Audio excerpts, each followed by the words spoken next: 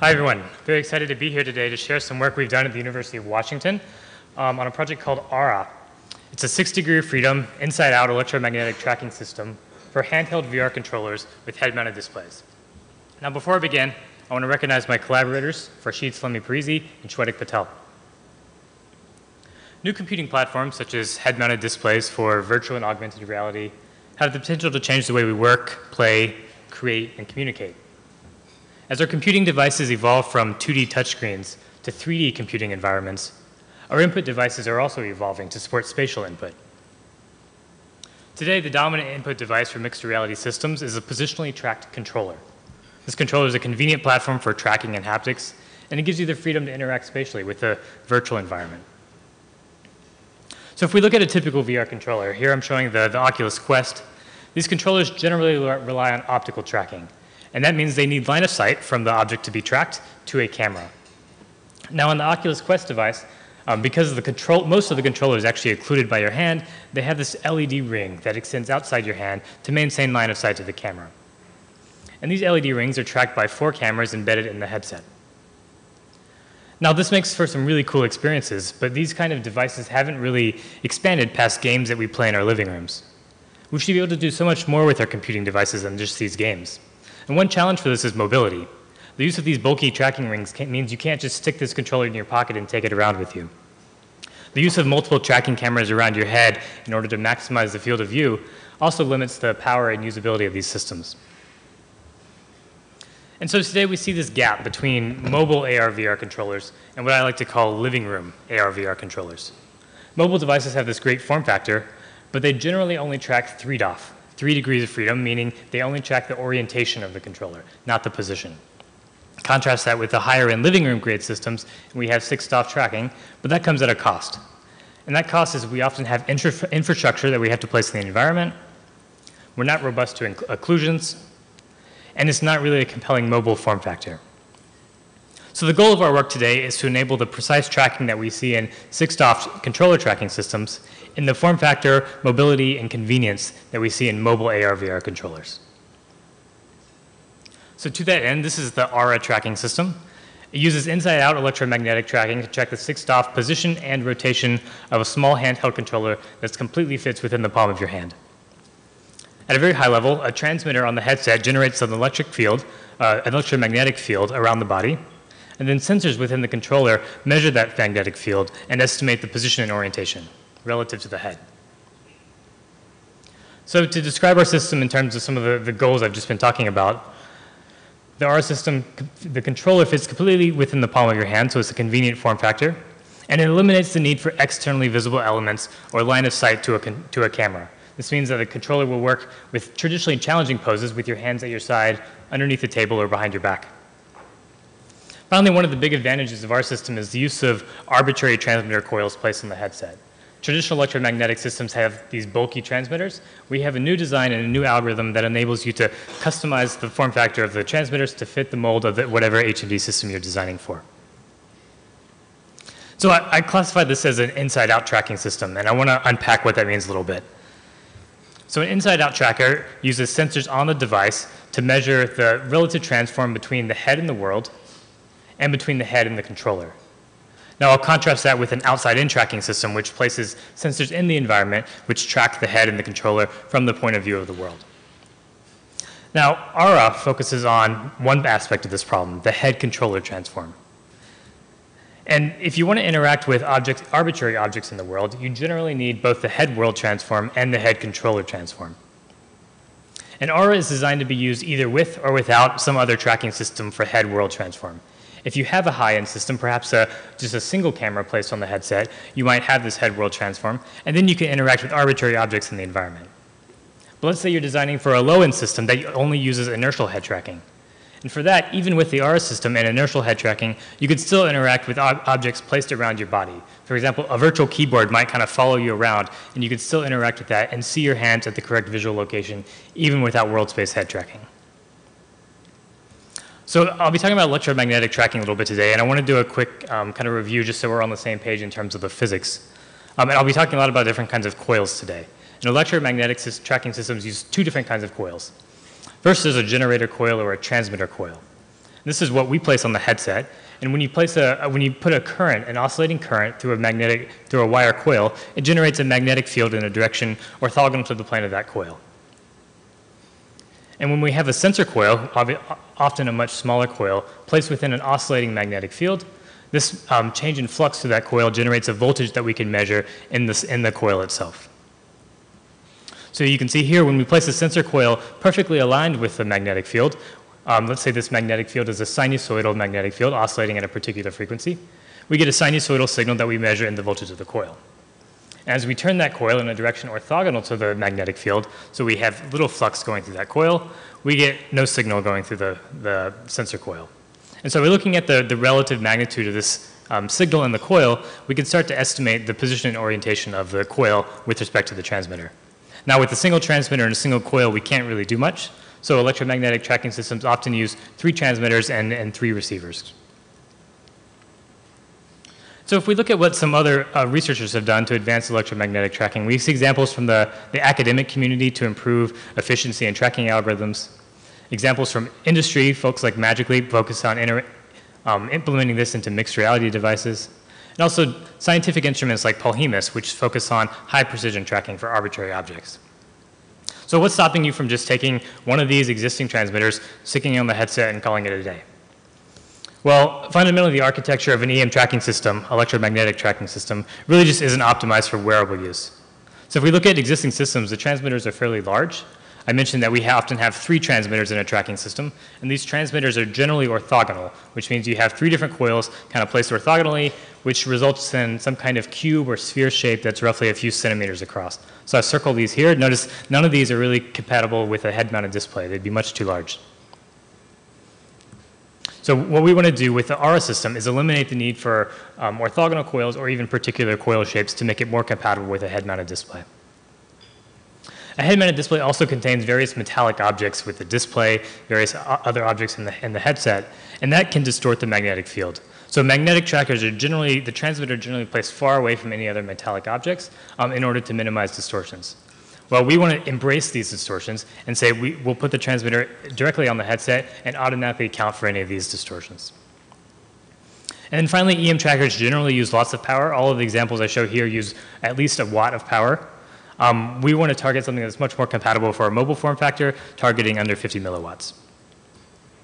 So let's dig into the ARA system. Again, it consists of a transmitter placed on the headset and a receiver coil placed in the controller.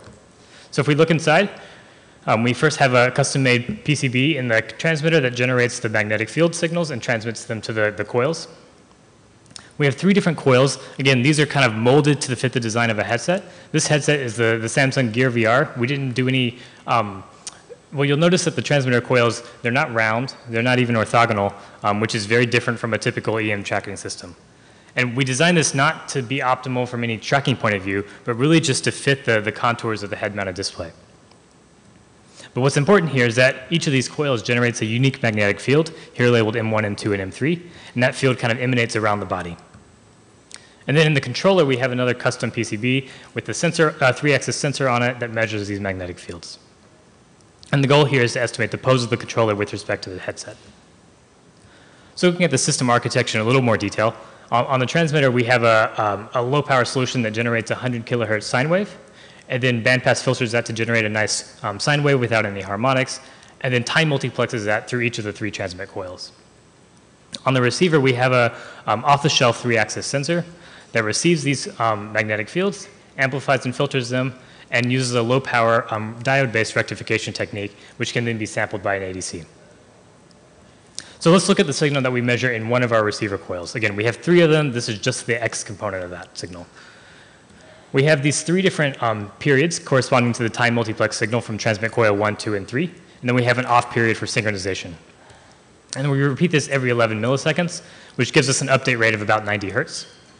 And then we have a 3-axis receiver coil, so we have X, Y, and Z components of that field. So if we look at just one frame of data, we have these 9 different points that we're using in order to estimate pose.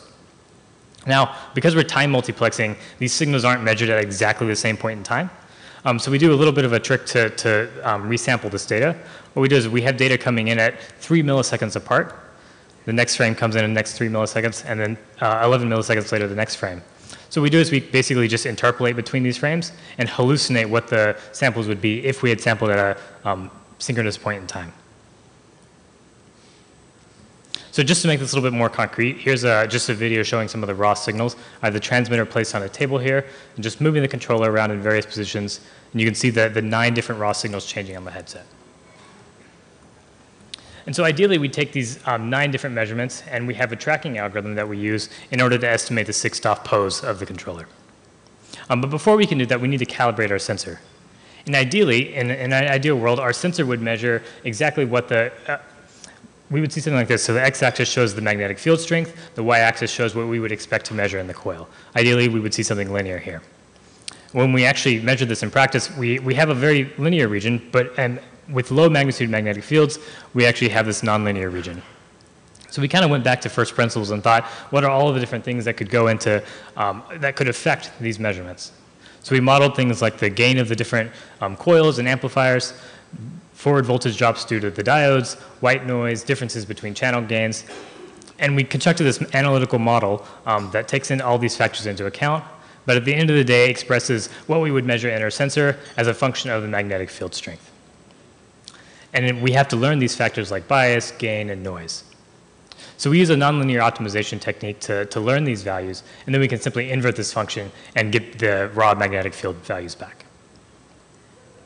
So to validate this, we built what's called a Helmholtz coil. This is a device that uses 2 parallel coils, and it generates this uniform magnetic field. So this red region between the coils is a volume of space where the magnetic field does not really change in magnitude or direction. So what we do is we place our controller within the space and move it all around, rotate it. And what we would expect is that the magnitude of the values that we measure in this space wouldn't change. They'd be unit magnitude. So we would expect something like this over time. Before we applied our calibration, we measured something like this. So it was obvious that we needed some form of calibration here. And after learning these gain, bias, and noise terms, we achieved something that was fairly uniform. So after applying this calibration, we now have 3 different magnetic field vectors measured from the point of view of the controller. So 3 vectors in controller space. And we separate the task of position estimation and orientation estimation into 2 different tasks. So for position estimation, we first extract 6 different rotation invariant features. These are features like the magnitude of each field and the angle between various different fields. So you can see some simulated values here just to give you kind of a sense of what some of these features look like as a function of the cross-sectional space. And then we then train a neural network model. This is not a deep learning model or anything. This is really just kind of a function approximator in order to regress from these features to an estimate of position as a 3-vector. And then for orientation, we have a separate neural network that regresses from the position to the expected values of these magnetic fields in head space. So this is basically just a forward model of the magnetic field that accounts for all of the distortions in the head-mounted display. So now we have magnetic fields in the controller space, in the transmitter space, and we simply use SVD in order to estimate the most likely orientation that explains that. So to train these models and evaluate it, we kind of built up this data collection platform. So we needed a source of data that was more accurate than the system we were trying to test. So we used a 10-camera Vicon system. It's an optical mocap system. And we placed these optical retroreflective markers all around the headset and the controller. And then we had a user simply kind of wear the headset and then move the controller all around their body, exercising all possible degrees of freedom of their controller. And we collected synchronous samples of both the sensor data and the mocap data. And I want to point out one challenge here because it's kind of interesting. The mocap system samples at 240 hertz. I mentioned earlier our system is about 90 hertz. And we need to synchronize these data streams, which is a fairly simple interpolation task. But actually the precision here is actually very important. We're targeting this kind of millimeter level error. And if we were just 1 frame off, and if we're moving at about 1 meter per second, that corresponds to already 1 centimeter of error. So it's really important that we get this kind of subframe alignment between these 2 data streams. So we do this process to do this alignment. We take 2 different estimates of the distance between the controller and the headset. So with the Vicon system, it's very easy to do. We simply just measure that distance. With the magnetic system, with the R system, what we do is we take the inverse sum of squares of all of the magnetic field data, which we found correlates very nicely with the distance from the headset. We then simply take the cross correlation, sliding cross correlation over time, and use this filtered signal in order to reinterpolate and align our data. So as a first order approximation of how well we can do this tracking, we first started with a very simple 2D tracking task. We placed the controller, the headset on a table, the controller on the table, and simply moved it all around. On this tracking task, we're about 1.5 millimeter median error, and you can see some example traces here on the left side of the screen. The blue line here shows the ground truth measured from the optical tracking system, and then the orange lines show the RI tracking performance. But we're not really interested in 2D tracking, so we then moved on to a full 6-stop tracking task. Again, this is done with a user who is moving the controller all around their body. You can see sample traces here in X, Y, and Z. Notice, again, the blue here is the ground truth performance, orange is the estimated performance, the dashed line is a filtered estimate. So we're about 5.5 millimeters overall Euclidean error. That breaks down with slightly better performance in X than Y and Z. So I want to show you a video showing kind of some of these results here. And before I play it, let me just tell you a little bit about what you're going to see. This is rendered in a virtual environment from the user's point of view. So imagine you're wearing a headset and moving the controller around. On the left side of the screen, the blue shows our system. The right side, the red screen, shows the ground truth system. And what we're going to do here is compare the traces between these two tracking systems. And the camera is moving around just to show you different views. And you can see where the headset was on the right side of the screen now.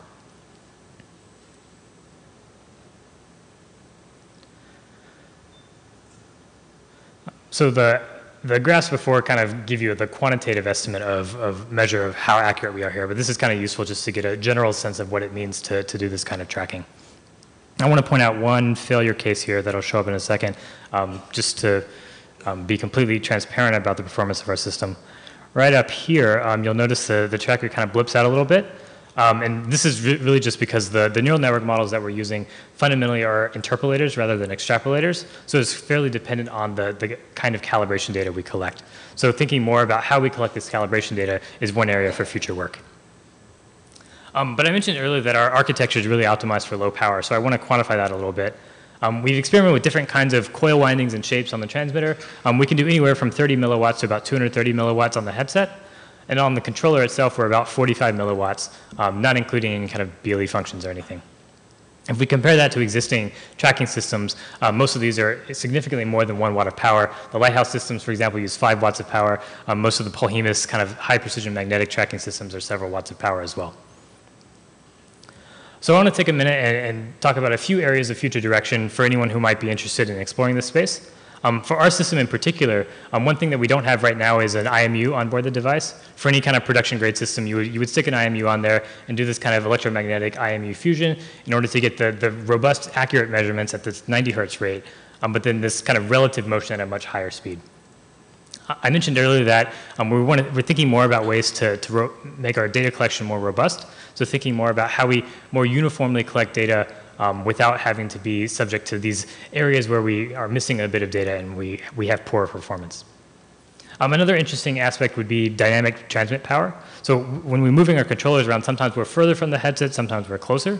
When we're closer, we don't actually need to transmit with as much power. So we can think about ways to save additional power by kind of dynamically turning that down when we don't need it. And then in the long term, I think as a field, there are a few directions we should think about, particularly around dynamic calibration. So in a high-end VR system, we're probably going to have an optical camera facing outward as well for head tracking. There will be times when the camera can see parts of the controller, probably not the full controller to do full 6-stop estimation, but some form, partial estimate of that. So we can use these partial estimates in order to calibrate and account for different interferences that may happen in the magnetic field. And finally, we should think more about design tools to optimize these coil placements. The design I showed today is really optimized for the ergonomics of a particular head-mounted display, but there are lots of things we could think about in order to optimize the performance characteristics as well. So to wrap up, I showed a data-driven approach that kind of widens the design space for these electromagnetic tracking systems and allows you to design them into a head-mounted display. I showed a low-power architecture that's suitable for mobile use. And fundamentally, what we're providing today is an inside-out tracking system that gives you the capabilities of a higher-end system in the form factor of a mobile VR controller. I want to thank you very much for your time. I'm happy to take any questions.